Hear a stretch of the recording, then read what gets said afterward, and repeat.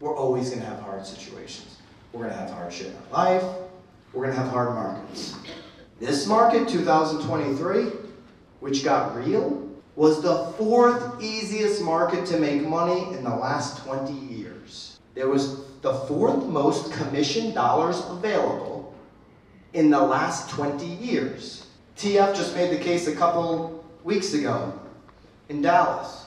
He said $97 billion in the US and Canada. That's where I did a little bit of digging. I showed the agents in Connecticut. Yeah, that actually, translation, 4th most available money for us.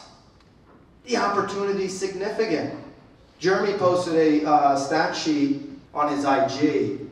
That 50% of the agents in this market haven't done a deal all year. License holders. Sounds like opportunity to me. And I think we can all agree, I said it before, 4 out of 10 homeowners don't have a mortgage. The vast majority are under 6 and 5% on their 30-year fix. I don't think any of them are giving their home away. So the homes that are available to sell are going to be at a high price, and there's plenty of commission opportunity available. Preparation is the best form of optimism. I was talking to these two last night on the boat. They're preparing. Their optimism is how Dylan changed his business model in the last year and a half to make sure profitability was high.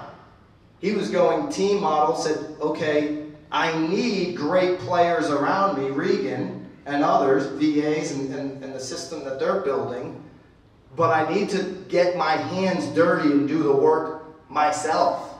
That was the move that Dylan made over a year ago to prepare to do 50 deals in a hard market. He did better, he told me, this year than last year in 2022, when, 2.5% was still around the beginning of 22. But the preparation went in. We all need to know how to be the expert. That's just time, that's just choices. When's our best opportunity to convert buyers and sellers and investors? Well, it's the 3 days of the week none of us want to do any work, Friday, Saturday, Sunday. That's just the truth. If you look at Zillow's data, their call center goes up 100% on those 3 days. Anybody with a Zillow Flex contract knows exactly what I'm talking about. Friday, Saturday, Sunday. It's the Super Bowls of real estate sales. Just because our friends only work Monday, Tuesday, and Wednesday doesn't mean we have that right. We didn't choose that business. I don't want to go get radiation in the can and be a nuclear mechanic anymore. I chose to be a fancy realtor.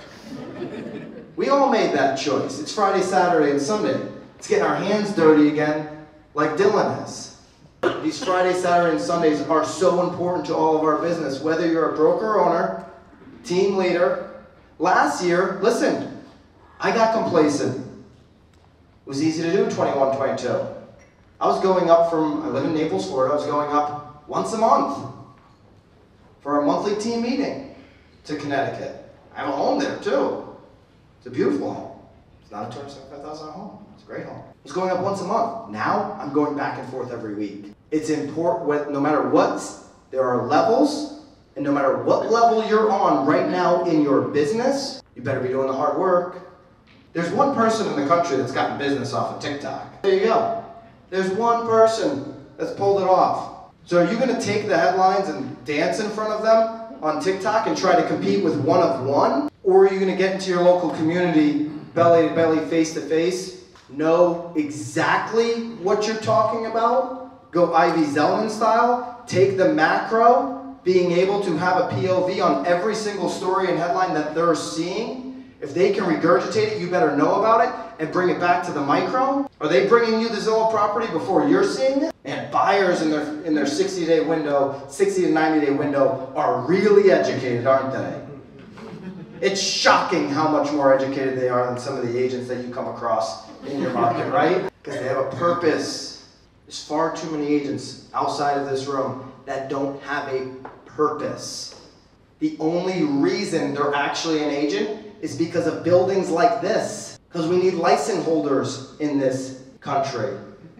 You guys know what I'm talking about. It provides a huge opportunity for everybody in this room that wants to be elite, that wants to do the work, but be prepared for what's coming. And the best way to be prepared, I would argue, is to be in a community of significance. I don't care if you're a solo agent, a team leader, a team agent, or whatever. Be in a community. If you're sitting in this room right now feeling like I'm doing it alone, get out of that mindset and get into a community.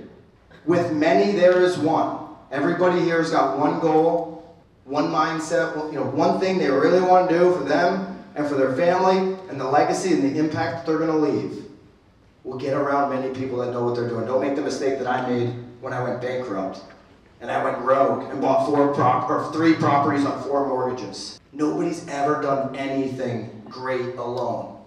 Well, Byron, there's that guy Michael Phelps. He was the only one in the pool. The minute he got out of the pool, he had his trainer, his nutrition coach, his business consultant.